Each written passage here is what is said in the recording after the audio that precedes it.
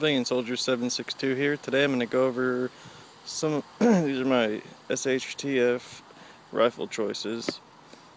I've got a Polish underfolder here that I built from a parts kit on a Nodex Bud receiver. And then this is the infamous w.r.o.l 1063. So, these rifles get a bad rep. When you get them, they're not the prettiest thing in the world, but they are what they are. They're an AK variant. They work just fine. I've never had a single issue with this one. If you're someone who likes to mess around with guns, then they're perfect. A few things I did: I polished the hammer, reprofiled it a little bit, smoothed the action out. Changed the crappy stock furniture. That's a w.r.o.l stock, which are really nice, but I screwed up and got the Warsaw length, and I needed the NATO length one. So right now it's got a Tapco 6-position stock, which feels really good. But if I keep a 6-position stock on there, I think I'll go with the w.r.o.l receiver extension and like a Magpul MOE stock. This is a handguard I got from w.r.o.l also. I kind of went cheap. I got that from their bargain bin.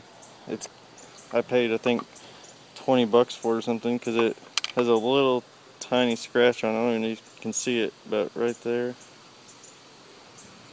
But I got a killer deal. You figure I got that, and I got that handguard for $11 when a regular w.r.o.l stock set is $106 for the handguard, that, and the little thin normal AK pistol grip.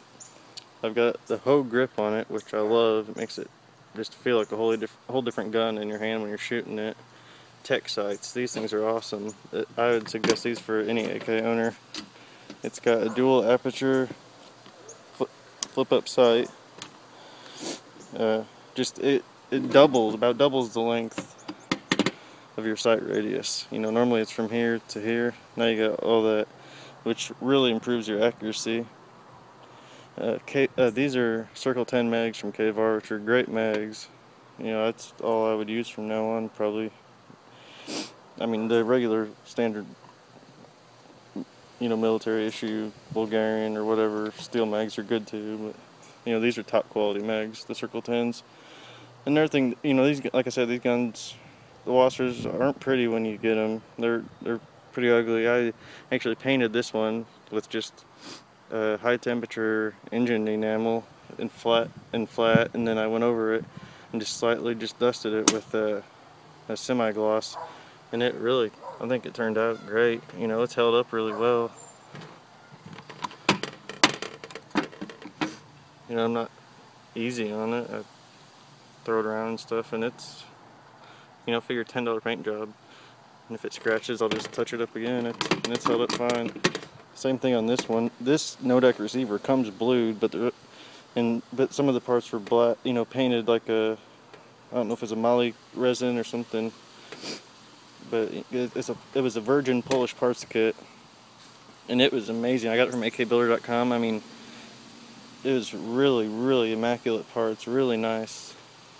And one thing I like about the Polish or the Yugos is the underfolding stock goes in line with the receiver, so you get a really good cheek weld. That's some people's complaints with the underfolders, is when you shoot them, you don't get a good cheek weld when you're trying to get a sight picture.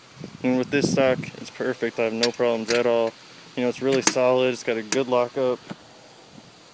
I painted this one also just with the Krylon, $10 paint job, and it's held up great too.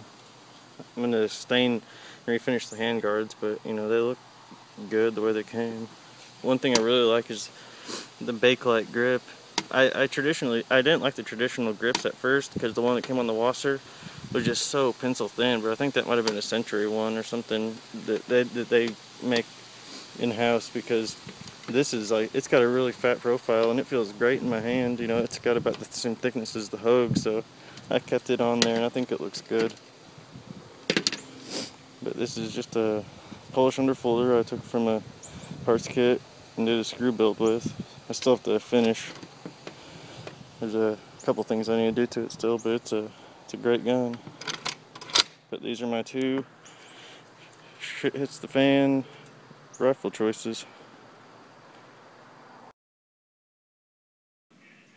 Here's some pictures of my AK parts kit as it was being built, and here's also some images of the before and after of the paint job.